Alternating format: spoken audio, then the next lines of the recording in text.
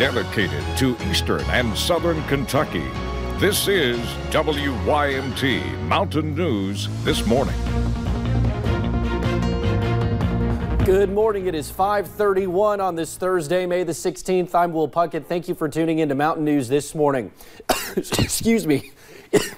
Brandon, let's go to you. Yesterday was really nice. Come on over here. Yes, give you a break there to get your cough out there. But yeah, we're going to see conditions this morning that are pretty nice. A little chilly. It was nice yesterday, as Will was trying to say there before his coughing fit happened. Let's take a look at the cameras, and we take a look at Buffalo Mountain this morning, and you can see everything's pretty quiet so far. Again, just a little bit of a chill in the air. Satellite radar for the last 6 hours. A few high clouds.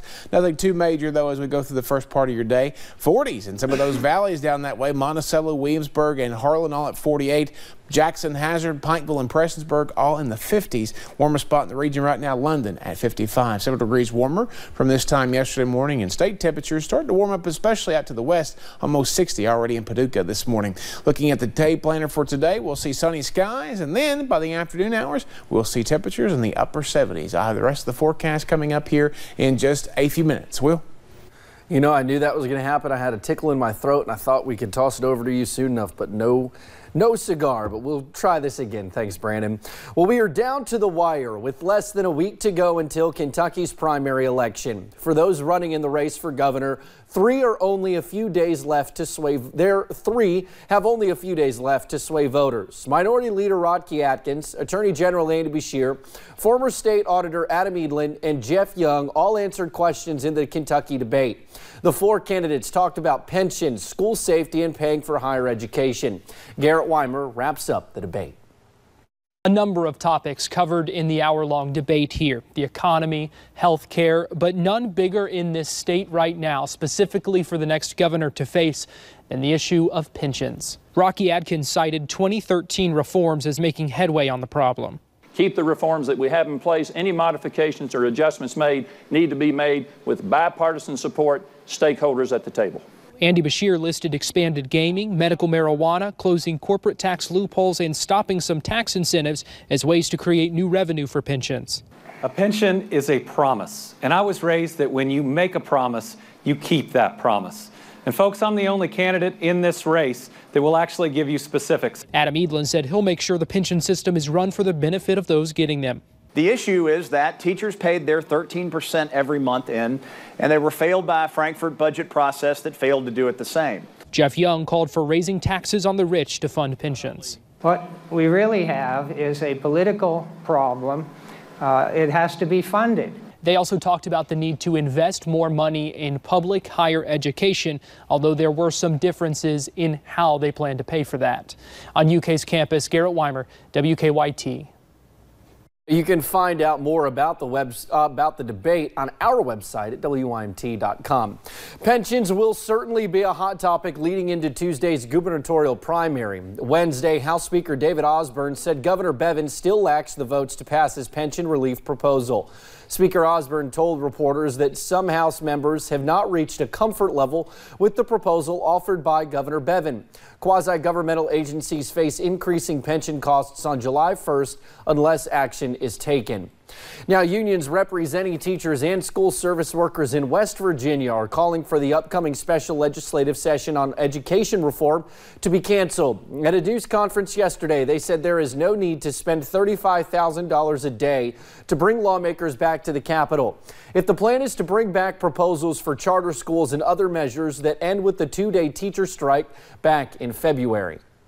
If the legislative leadership wants to bring up the same old, let's do that in regular session. Let's glove up, and meet in January and let the bell ring. Don't hide behind these walls in the summertime. How long do we need to wait before we bring these ideas that are utilized in 44 other states in America, the District of Columbia, Guam, and Puerto Rico? How much longer should we allow our students to stay in this environment in which they finish near last? Are they satisfied? I'll ask the question rhetorically. Are they satisfied with near last place performance?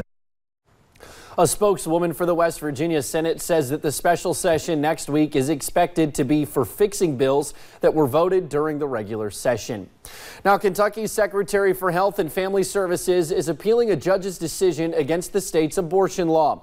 Last week, we told you a federal judge struck down a 2018 law that banned a common second trimester abortion procedure. Governor Bevin's office said it would appeal the ruling, even taking it to the Supreme Court if necessary. The ACLU filed the lawsuit after Governor Bevin signed the measure last year.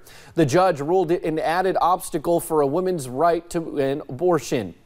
Well, a bipartisan bill co-authored by U.S. Senator Tammy Baldwin would give financial relief to the country's 40 million unpaid family caregivers who tend to an ill, aging, or disabled loved one. Often our caregivers are unprepared for these roles, and we do far too little, I think, to support them in what they do.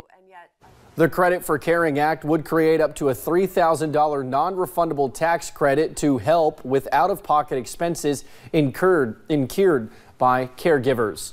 Hepatitis C kills more Americans than any other infectious disease, and the number of cases is increasing across the U.S. The opioid crisis is mainly to blame.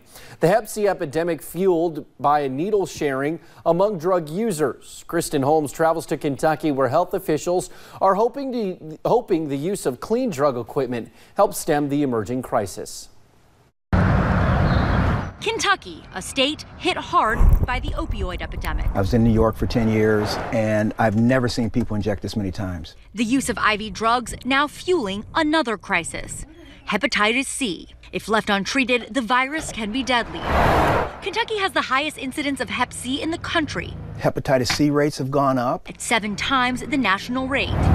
Officials tackling the problem head on with clean needle exchanges. These open and they put their syringes in when they bring them back. Ideally, they're full.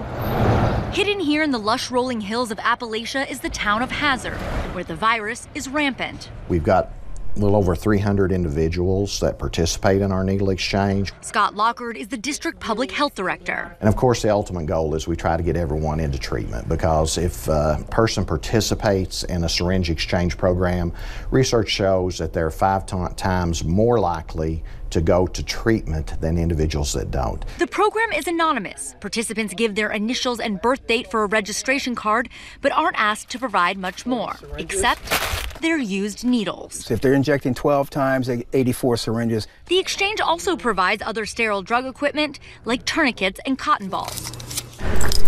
In Louisville, Donald Davis mans this mobile exchange unit. We gave out 136,000 syringes, and we got back 103.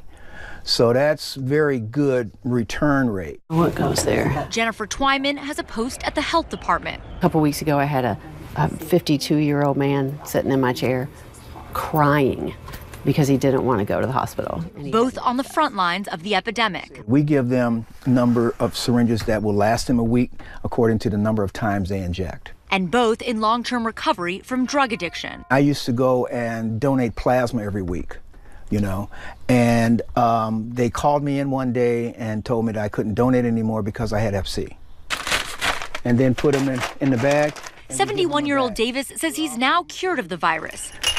Give them cookers. He encourages others to get tested and educates users on how to prevent contracting Hep C. The majority of our people appreciate everything that we do. Not all feedback on the program is positive. A person can't recover if they're dead. So this is the logic that we give people when they say, well, you're enabling them. I guess I'm an enabler because I want to enable someone to be alive so they can get the treatment. Use alcohol wipe before. But these warriors say they won't give up. What does it mean to me to be able to do this? Everything. In Kentucky, it means everything. I'm Kristen Holmes reporting. Well, the Centers for Medicaid and Medicare Services posted on their website Medicare would no longer pay for services after Wednesday at the Southeastern Kentucky Medical Center in Pineville. The post said the hospital did not meet several conditions of participation under the program's requirements. However, Pineville Mayor Scott Maiden says CMS decided to temporarily suspend the revocation of the Southeastern Kentucky Medical Center's licenses. This is the largest employer in our community, and not only that, but we need a hospital, and we're going to do everything we can in our power to make sure that it stays open. Mayor Scott Maiden says they do not know at this time just how long the temporary suspension will last. The Justice Department made a ruling that could make it easier for states to execute prisoners facing the death penalty. Earlier this month, the DOJ ruled the Food and Drug Administration does not have the authority to regulate drugs used to carry out the death penalty. The Justice Department says it does not make sense for the FDA to regulate such drugs as safe since they are used to kill people. The decision opens the door for states to import drugs used for lethal injections in death penalty cases. Well, many small towns in Kentucky are struggling not only with the state's drug epidemic, but they're also struggling to find people to work and grow the communities. 32-year-old Somerset Mayor Alan Keck is new to the job, but is already bringing ideas the city has never tried before. Parts of Somerset sit on the shore of Lake Cumberland. Thousands visit the lake every summer weekend. But Mayor Keck says those visitors are not coming on land because they don't know what the city of Somerset can offer. I think that so often we struggle to tell the story of what we already have, and that we focus, especially in Kentucky, on what we're not. And we have a tendency to apologize to folks for the things that we don't have instead of showcasing all that we do. The mayor is hoping these new ideas will help increase tourism in the area. Well, it's 5:41. Coming up, we will show you how one group is working to show the world what Eastern Kentucky as a whole has to offer. If you like heat and humidity, the next several days are for you. We have to deal with some scattered rain chances, though, too. I'll be talking about what we're expecting in about 3 minutes.